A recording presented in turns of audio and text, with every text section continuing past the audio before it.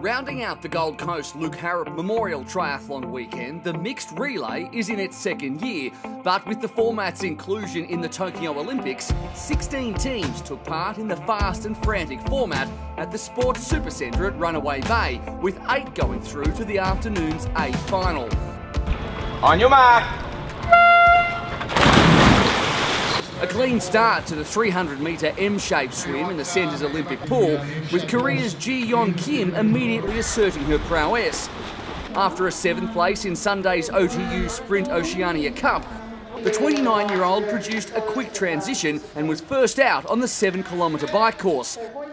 A 4:14 swim, putting her an incredible 16 seconds ahead of Australia Team 2's Ellie Hoytink and New Zealand Team 1's Brie Roderick.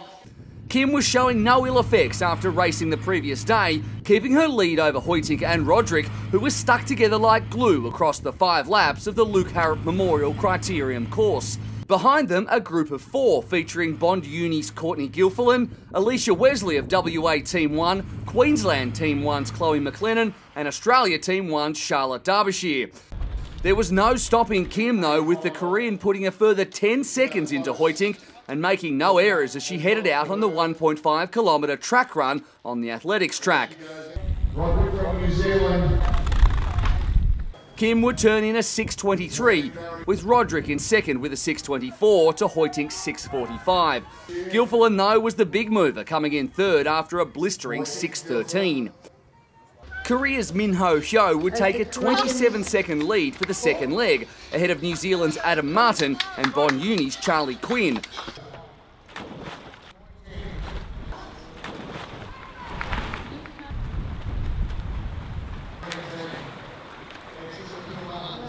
Another incredible swim, though, would see Korea's lead balloon to 38 seconds at T1, with Martin and Quinn joined out of the water by Australia 1's Oliver Dart.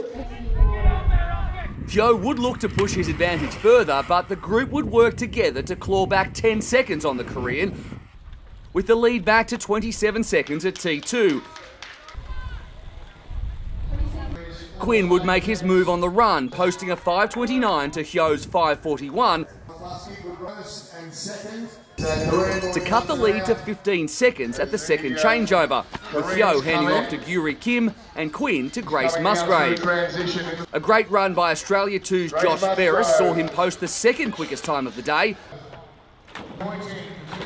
and put Grace Hoytink into third, and followed into the water by Queensland 1's Chloe McLennan, New Zealand 1's Ari Graham and Australia 1's Emily Jamgotchian. The race tightened during the third swim, with both Musgrave and Hoytink eating into Kim's lead. Hoytink would catch Musgrave, take second and nearly catch Kim with a super quick swim. The lead now just 5 seconds, with Ari Graham joining the lead chase group. And Ari Graham from New Zealand. That was when Graham made her move, becoming the first to take the lead from Korea and coming into T2 7 seconds clear of Kim, with Musgrave in third.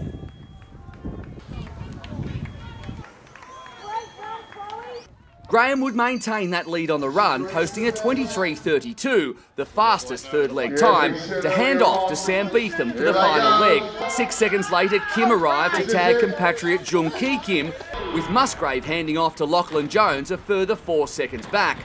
Lurking, though, was Lorcan Redmond, who took off for Australia 1, 39 seconds adrift.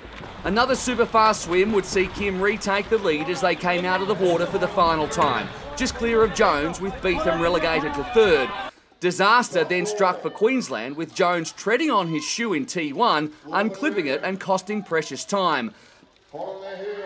Beetham was out in third, with Joe Begbie fourth and Redmond fifth, and slicing 15 seconds from his gap to the leaders.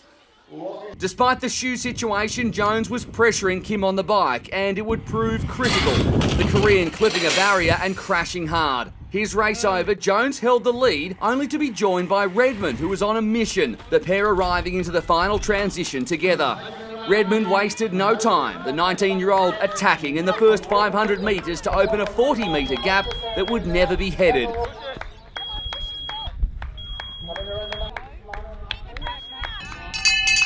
The the Australia 1 anchor posting the 4th fastest time of the day to deliver the win, 22 seconds ahead of Jones for Queensland 1, with New Zealand's Sam Beetham a further 15 seconds back in 3rd. A great win for Australia 1, who collected $2,000.